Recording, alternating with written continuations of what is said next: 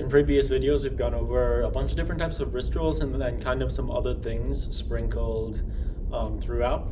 At least that might be what Chapter 1 has felt like to you.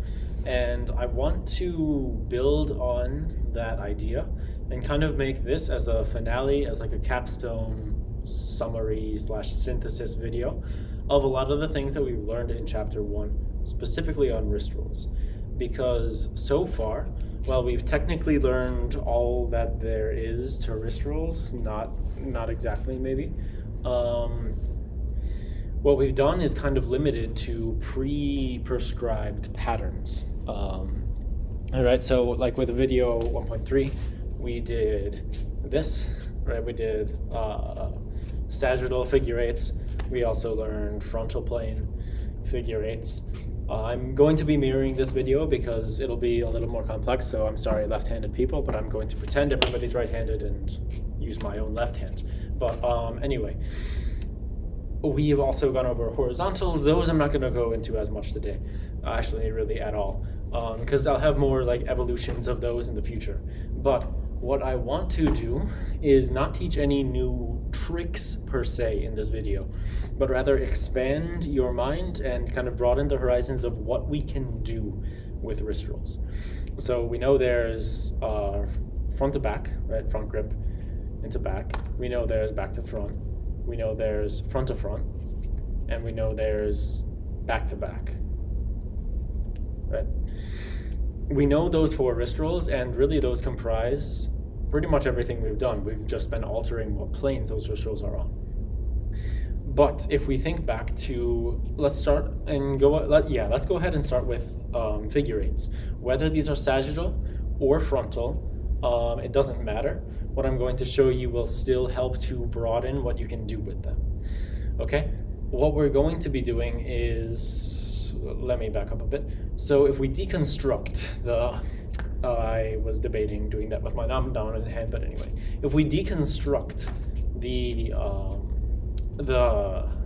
figure eight wrist roll that we've already learned, we started slashing in an X, right? Whether it was in front of our body or off to the side, which I showed by just turning my body to the side but still having the nunchucks appear to be in the same orientation. We always started slashing. And if you take a second and think about this slash, can you think of another way to slash? It's not that hard, and I'm not talking about using the other hand. It's really simple to just change directions with the slash. Does that also mean we can change directions with the wrist roll? And the answer there is yes. This is an upwards figure eight wrist roll rather than downwards like we've done before. And maybe you couldn't exactly follow that with your eyes, or maybe you noticed something was different but you didn't understand how to do it right away. These have slightly different aesthetic applications and appeals, and so I want you to be able to do the upwards version. So naturally we're going to start slashing. Doesn't matter whether you start slashing on same or opposite side, but we're going to do our first wrist roll for the sake of ease for right now. This is a simpler version. One time when we slash and we're at our opposite side hip, we're going to slash up to same side shoulder. And as we do that, first of all, go ahead and warm up your front to back wrist roll, right? Front grip. Release, regrab to back grip, right? Warm that up maybe in front of your body first, and then turn to the side and follow along with me here. Release, regrab, right? Swing, wrap around, release, regrab, right? So now we've got the front to back hopefully warmed up.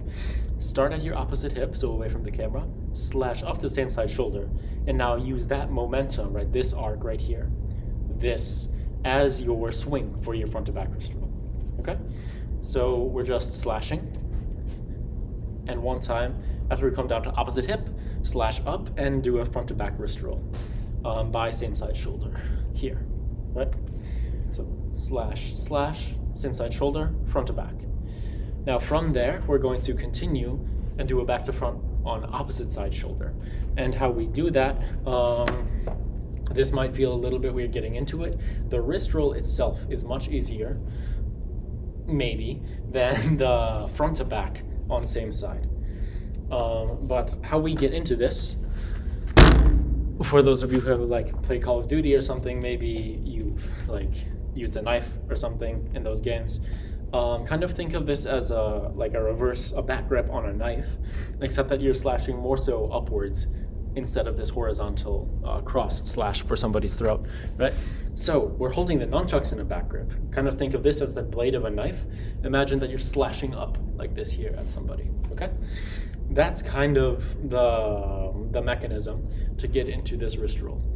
And from there, if you have to, go ahead and warm up your back to front on this hand, right?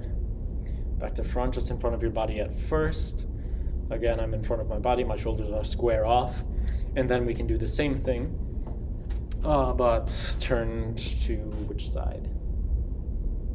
Okay, turned so that the nunchucks are being held same side, and the same side arm is away from the camera, but slash up to the shoulder that is closer to the camera, right, opposite side, and do your wrist roll there, okay? So back grip, hold down at opposite hip, slash up, sorry, same side hip, slash up to opposite side shoulder, and back to front wrist roll. Once you've done that a couple times, now we've done both sides of this really. Whether you want to start here and begin with the back to front wrist roll, or start down at opposite side hip in a front grip, and instead start with your same side front to back wrist roll. Either one is fine because you can continue indefinitely from one into the other. So maybe start at opposite hip is easier, slash up, up, up, up, same, opposite, same, opposite. When we come same, front to back, opposite, back to front. And try to keep that going as best as you can. You'll probably drop it a couple of times, but that's okay. Let me move so that I don't have this, yeah, that dark area of the ceiling covering me up with the black nunchucks. Anyway, that is one alteration that you can do to the sagittal, to the sagittal figure eight wrist roll, right? So instead of slashing down, down, down, down, we can now slash up, up, up, up, and still be wrist rolling out of this. Now, why might we want to do that? Sometimes maybe you'll have a routine choreographed or something, and when you actually perform, you get all flustered and you mess something up, and maybe you meant to beat under, maybe you meant to throw a beat over a shoulder and then come down with these wrist rolls, and instead you accidentally somehow came under the shoulder, but like maybe you're to music, or maybe you need to wrap it up quickly and you don't have time to be like switching, obviously, just these kind of nothing movements without much aesthetic appeal. So you want to use the beat that you just beat under your shoulder with. And maybe you want to do a figure eight, so then you just come into your upwards figure eight instead of from over the same shoulder, downwards figure eight, right? So you can use similar aesthetic but different mechanism tricks as fail-safes in case you mess something up. I wouldn't recommend that, but if you have to, do it. Ideally, you should be practicing whatever routine you have before you perform, to the point where you don't have to ad-lib things like that. Another thing you can use this for is this. Let's think back in time for a bit to when we learned our 5 basic shoulder passes. And so we had some stuff, we had some like interesting stuff here maybe, and then we didn't really know a whole lot of other moves with the nunchucks until we learned, I mean, we did learn the back passes, right? But until we learned figure eight wrist roll, right? And then this was kind of our big move for a while. And it's still a kind of flashy move, right?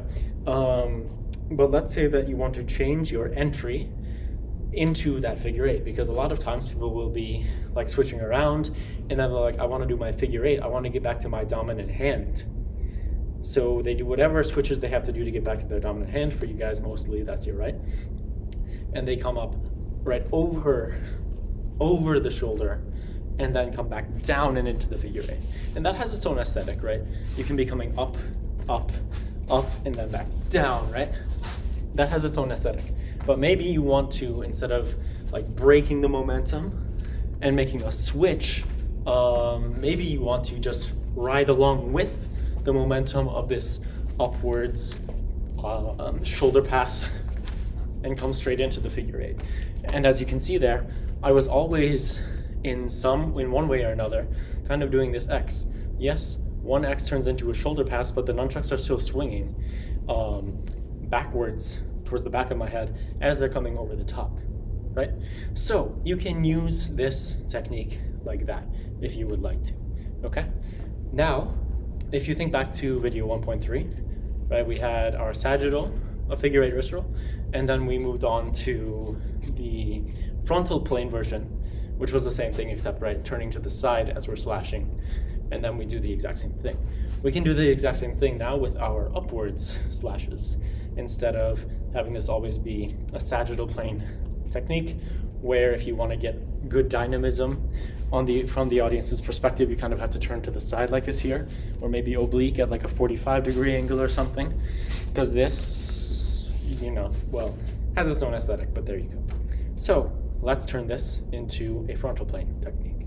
So continue doing your upwards, upwards slashes, upwards, upwards, same, opposite. Slowly turn your body to the side, but have the nunchucks be more or less occupying the same path in space, okay? So still have the nunchucks be doing what they were doing before, just your body is the only thing that's moving, okay? From there, just do exactly what we did before. So think of in front of your body by your crotch as your opposite hip. It's from this position that will come up into same side, what was before same side, right? Opposite hip to same side, front to back.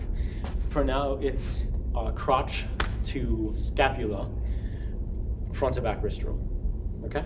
So we're slashing up, up, crotch to scapula, front to back wrist roll.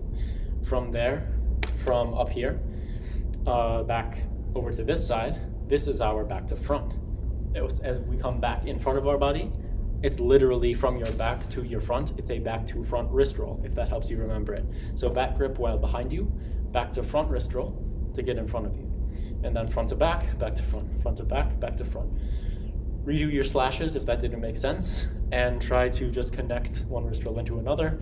By this point, I think you're capable of pausing the video and figuring that one out without me having to over-explain. But I did want you to follow along, so there you go. And then, right, this still looks sagittal, it's still along the audience's line of vision. Instead, now we can be doing this exact same thing, but now turn your body along with the nunchucks, right? So that we have a frontal plane, upwards, upwards, figure 8, okay?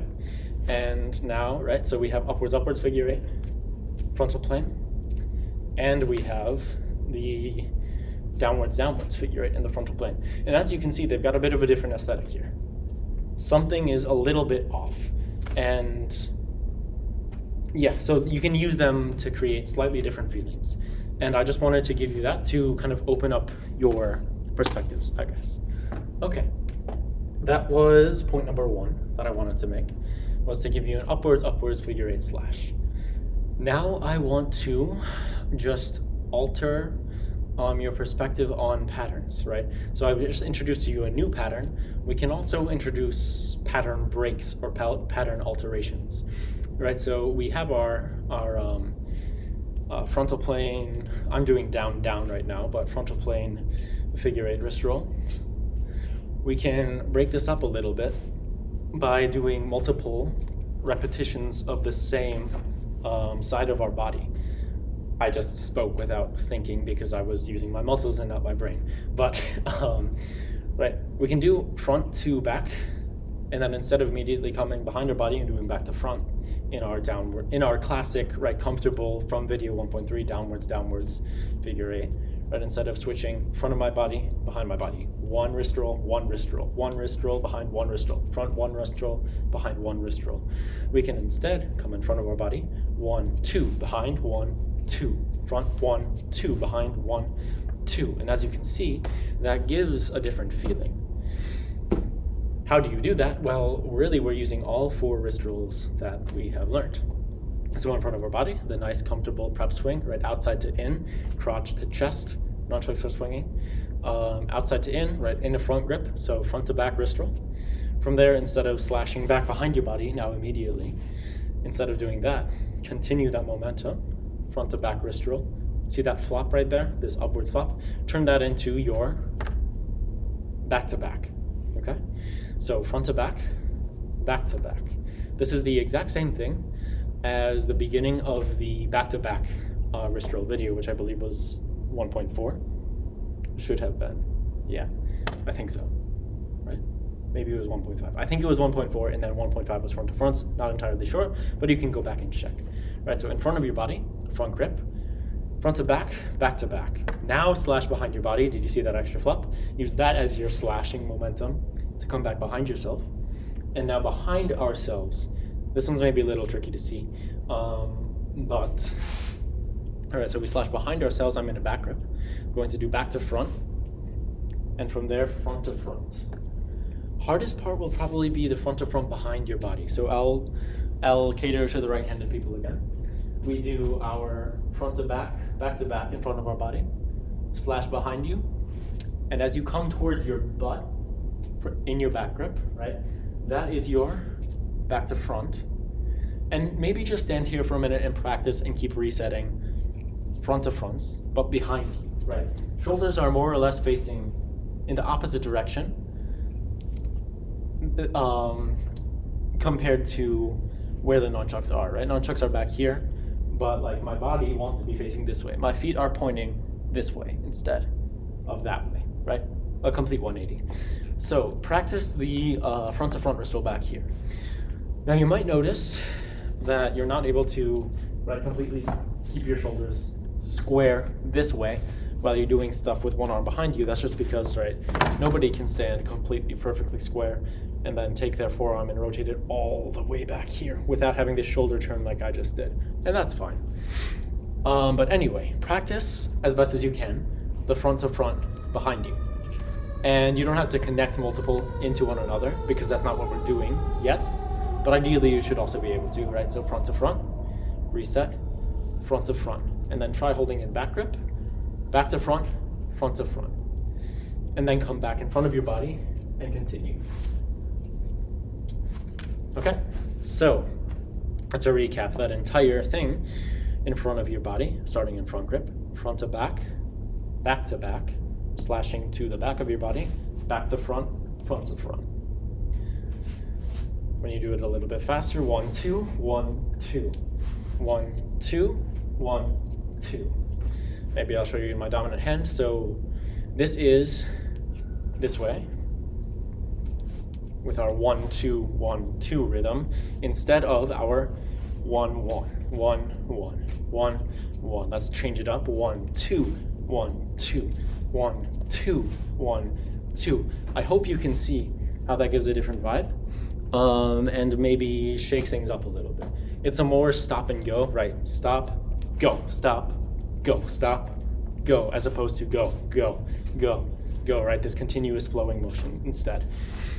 So that's the second thing that I wanted to show you. You can break up rhythms by stopping your connecting motions and instead just doing a repeated motion. It's not actually the exact same thing, right? It's not like we're doing front to back because we're doing front to back to back. It's not like we're behind us doing back to front because we're really doing back to front to front, right? So it's not the exact same thing, but it's in the same point in space. These two wrist rolls, 1, 2, and these two wrist rolls, 1, 2. So it looks like you have little repeating segments. It's kind of cool. Anyway, the last thing, I wanted to keep this under 20 minutes. I got a minute and a half left to go. Let's go. So last thing that I want to introduce you to is being able to change. No, it's not. Before we move on, so we have this 1, 2, 1, 2. If you think about what we're doing our down, down slashing motion. If you're not sure whether we're doing down, down, up, up, deconstruct your wrist rolls so that you're just slashing, and then turn to the side, and look, I'm coming down, down, down, down. Ideally, if we really have mastery over these wrist rolls, we should be able to do this exact same thing. 1, 2, 1, 2 in up, up, and that's what I just did there. So try to figure that out on your own, but I'm going to walk you through it now. Still in a front grip. This time, instead of coming out to in front of our body, we're going to come in to out and come behind our body. All right, so in to out in a front grip. That'll allow us to do a front to back wrist roll behind us. From there, back to back. Slash in front of your body, back to front to front. Again, from your center line, swing outwards and behind you, shoom, front to back to back, slash back in front of you, back to front, front to front. And it'll look like computer's asleep. And it'll look like this. 1, 2, 1, 2, 1, 2, 1, 2. Okay, so now we have our figure eights down and up in a 1-1 rhythm and in a 1-2-1-2 rhythm. Okay, so we've shaken things up a bit. Get good with these on both hands. I realize that I just showed the last one in my right hand, but trying to keep this, no, we're already over 20 minutes. Okay, I guess I'll show this hand too, but for right-handed people, right, start on your center line, swing back and behind you, starting in front grip, front to back to back, come back in front of you, back to front, front to front. Again, front to back to back, that's behind you, in front of you, back to front, front to front. And now we have everything, right? There are more ways to play with this, but I'm giving you some, okay? I'm gonna show you guys how to do this, switching directions between our wrist rolls. And what we're doing here is right now I'm coming down, down. If I slow it down and I come in front of my body so you can see down, down, down, down, speed it up again, make it frontal again. I can switch I can add in the wrist rolls again so I'm not just slashing, and switch. Now I'm coming up, up. And I'll slow it down so you can see, and there you go. How do we do that? We beat under same side armpit. This is very, very similar to under same side shoulder pass from, I think it was video 1.7, maybe. But anyways, right, start slashing, beat under same side armpit, continue slashing, and now you're slashing up and up. Again, so I'm slashing down, down, beat under same side armpit. Use that as a redirect, okay? So if the nunchucks hit my arm now, if my nunchucks are swinging from in front of me to behind me, and then they hit my arm, after they hit my arm, then I'll switch, swinging from behind me to in front of me, right? So anytime that you bounce off a point in your body, the nunchucks will switch directions. So same thing here, slashing, I'll show you in your right hand, down, down, beat under same side armpit, up, up. We can do the same thing with wrist rolls. So let's just start in front of our body, first of all, slash down, down. Now add in your regular figure eight wrist rolls. At a certain point when you're comfortable, beat under same side armpit. So this is in a front grip, right? So I'll wait for that card to leave. Okay. Cross the opposite, back to same and wrist roll, right? So we do a front to back, a back to front. When we're in this front grip, we beat under same side. And that propels us into, or switches us rather, into up, up. And then we can do our up, up wrist rolls. At first, just probably do your down, down wrist roll, beat underneath, and start slashing up, up. From there, start adding in your up, up wrist rolls, instead of trying to just come from down, down figure eights directly into up, up figure eights. That's a little bit difficult. Okay, and there you go. Those are the points that I wanted to bring up. So to recap, we learned, first of all, that instead of just these down, down figure eights, whether they're sagittal or frontal, we can come into up, up figure eights instead, sagittal or frontal. We also learned that we don't have to do one wrist roll in front, one wrist roll behind, one wrist roll in front, one wrist roll behind. We can instead come 1, 2, 1, 2, 1, 2, 1, 2, and break up rhythm. Lastly, we learned how to switch directions from one into another. Beat under same side armpit. I didn't show you that on the frontal plane, I guess, but we're still beating under same side armpit. So let's say I'm in my down, down wrist roll, frontal plane. Behind my body, I beat under same side armpit. Looks like this. Beat under same side armpit after the back to front, under same side. Now I'm in my up, up wrist roll. In front of your body, Same thing. Let's say that in front of our body, it would be a transition from up wrist rolls, beat under same side armpit, to down wrist rolls. Okay? And those are always at a front grip for the switches that I'm showing you today. And there you go. So those three concepts. What are up wrist rolls? How can we break up the rhythm of figure 8 wrist rolls? And can we switch quickly from one to the other? Flail in frontal plane, down. And behind your back, switch hands. So right, as we come down, let your wrist roll over.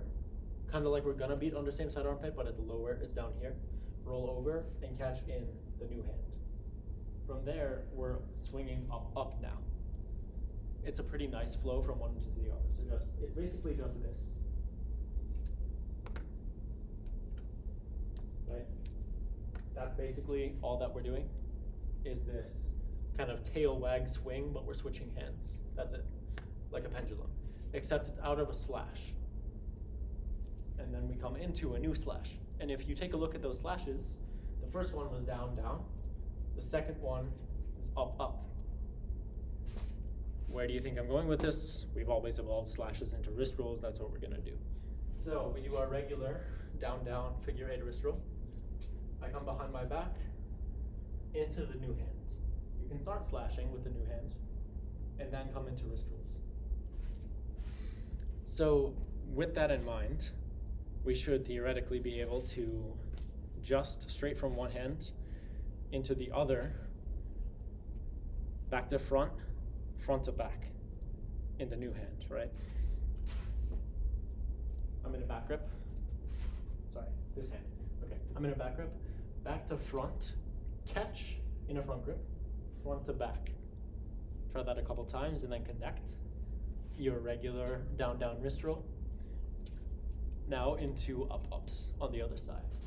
With that in mind, you should be able to do all of this that I'm showing you, right? Our 1-1 rhythm, switch directions, still 1-1 rhythm, now down with the second hand and up with the initial hand. And then lastly, our 1-2 rhythm, still switch hands, 1-2, 1-2. Change directions, now a down 1-2 with hand B and an up 1-2 with hand A.